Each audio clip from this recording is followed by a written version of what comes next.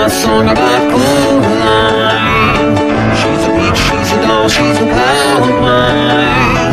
She's as cute as a button in the eyes of everyone who ever laid their eyes on Coraline. When she comes around a gory moment, I will never ever make it boring. Our eyes will be on Coraline.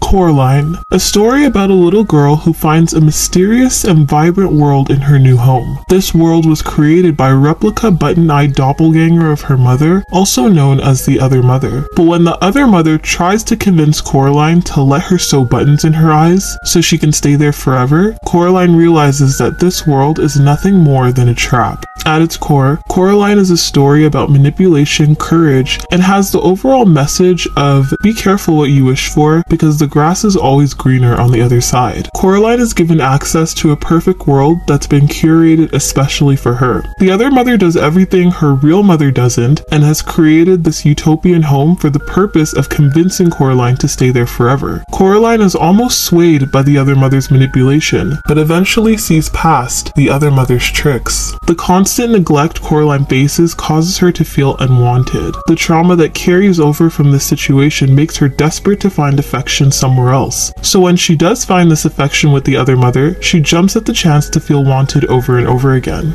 In her mind, she's chasing love and adoration. She has no idea what's actually happening, but how could she? She is a child whose innocence is being manipulated. Coraline doesn't realize that everything is unfolding a bit too perfectly. In her mind, the constant love bombing and overabundance of presents, food, and gifts are just a display of love. Kids are often taught that gift giving is an important act of showing love. So when Coraline is getting everything she wants and desires, she's convinced that the other mother loves her, even though that's not the case. Coraline doesn't think that some gifts come with a catch. We see this through the doll she gets from YB. This doll was used to spy on her every move and show the other mother exactly what she needed to do to manipulate Coraline. The amazing meals she ate in the other world weren't for nourishment, but to fatten her up for the other mother's consumption. All the gifts, acts of praise, and fun outings she attended were to keep her coming back so that eventually the opportunity would come for the other mother to trap her in this world forever.